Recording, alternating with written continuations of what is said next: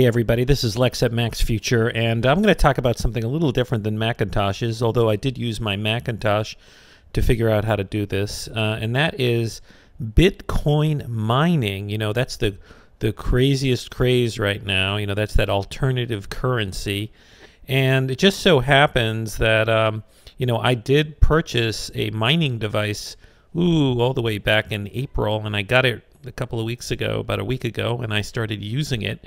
And I'm just going to show you how I set it up. I set it up to work with a Raspberry Pi that I bought a while ago. That's that little $35 computer that doesn't take up much battery life or wattage. And here, if you're looking at it, here's the chart. Bitcoin's this alternative currency that is not centralized, you know, is now trading over $400 a share or a Bitcoin. And boy, like a year ago, they were only $10. I'm not saying you should pursue this, but I did get a mining device, and I'm going to show you how I set it up.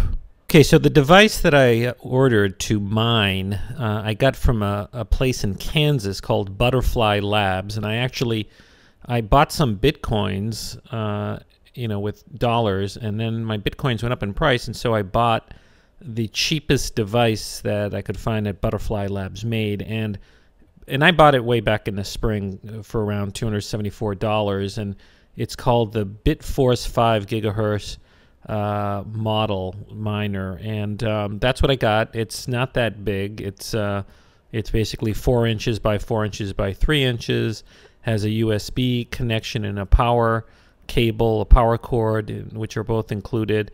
And basically what this is known as, it's got a chip in there that's application specific. And so it supposedly can mine and do the calculations for Bitcoin mining at 5 gigahertz, I guess, per second, which is a lot. Now, the thing you got to worry about is this. It's an arms race. And so back when I ordered this thing in the spring, this speed of mining was considered very good. And so in terms of how much I could mine in terms of Bitcoins, it was more productive. And I didn't get it until months passed, until the fall. And so, you know, I'm not endorsing ordering it from them because, you know, they take the money up front and then you have to wait a while to get it. And while you're waiting, the value of these devices drops down because, you know, there's an arms race in computer mining or Bitcoin mining. And so these devices aren't as useful. So to give you a sense, I mean, you know, basically, you know, this device is making, I don't know, like a couple of dollars a day or $3 a day or $4 a day mining. And if I got it back in the spring when I ordered it, it would be making more, maybe $20 or $30 a day. But anyways, look, at some point, if I keep using this, it's going to break even. So this is what I'm showing you. So this is what the box looked like that it came in, you know, so decent packaging from Butterfly Labs. And here is what it looks like under my desk. It's near my cable modem, and it's not that big. I have it plugged in, and you know, it has a little bit of a fan noise, so it sounds like a little bit like of an air conditioner running all the time, but like not a very high-powered air conditioner. And then here's a video of the back of it where like the USB connection is, and that's what I'm going to connect. You need to connect it to a computer. It doesn't run by itself. So initially I connected it to a Mac, but I'm going to show you how I connected it to a Raspberry Pi. And here is the picture of the Raspberry Pi. So I have it connected to this Raspberry Pi, and the Raspberry Pi is running a program that is, you know, connecting my Butterfly Lab device to a mining pool, and that's how it mines. So let me show you a little more about that. Now, the Raspberry Pi is this clever little computer that is no frills and goes for like, I don't know, 35 bucks or 40 bucks if you get it with a little bit of a SD card, and they're very low powered. They run on like 5 watts, and so this is one of the good reasons to run a Bitcoin mining device, and that's because Bitcoin mining takes up processor power, which takes up electricity. So if you use a lot of electricity, that can come out of your profits or your revenue. And so one of the most low-powered computing devices to control any sort of bit mining device is going to be the Raspberry Pi. And for 40 bucks, you can get an 8 gigabyte SD card, which is the brains of the device. Here is the shopping cart at Newark Elements.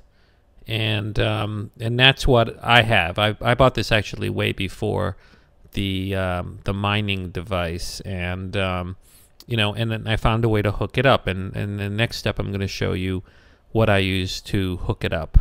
So on the internet, a little Google search took me to this software that's free to download and to use, called MinePeon, and it runs, I guess, on Linux on your Raspberry Pi, and can then be connected to even this Butterfly Labs device that I bought, and it will then connect up to some mining pool that you run, and you'll be able to use it to mine Bitcoins.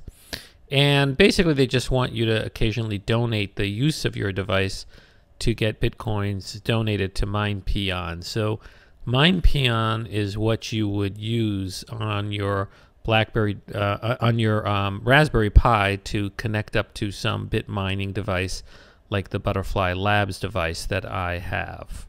Now on MinePeon.com's website, there's actually, under troubleshooting, there's instructions on the Mac operating system how to install MinePeon on the SD card that goes into your Raspberry Pi.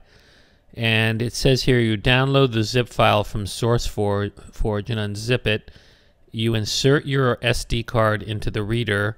You find out the path up to the SD card using, in the terminal window of your computer, of your Mac, the df -H command.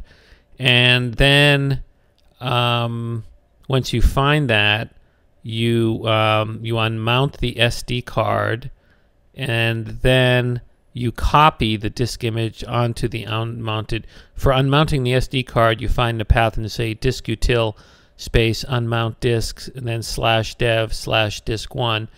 And then once it's unmounted but still connected, you copy the disk image onto the SD card. And there you go. You've got sudo dd, whatever, it installs it. And it takes a while to install. And then you put it in your Raspberry Pi. And then what? What do you do then? Okay, so here's the thing. What you boot your Raspberry Pi, you connect a keyboard to it, you connect an Ethernet cable to it so it gets internet access through your router, and you connect it with an HDMI cable to a monitor, and it boots up. And then you want to go in there and look. There's a way to go in and see what your local setting is on the router. So for me, the local setting here is 10.0.1.12. And the thing is, you can then log in, and there's a default MinePeon password when you log in, and username. And then through the browser, I'm logged in here to my MinePeon. And in MinePeon, there are these different settings like status, pools, settings. And in pools, you go in and you pick the pool that you want. And a lot of times you just put your Bitcoin address. I used my address for Bitcoin.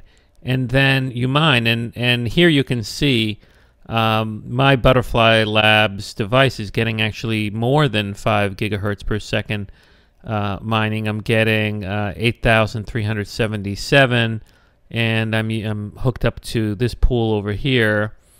And I'm not earning huge money here, but basically I'm like $3 a day or $4 a day, and the electricity costs like 5 cents or 10 cents, or I don't know, maybe 20 cents a day. So it's a kind of a cool hobby, and you might want to try it out. So I did use a Mac to install MinePeon onto the SD card, and this is a sort of a low-cost way to mine Bitcoins and join the Bitcoin craze.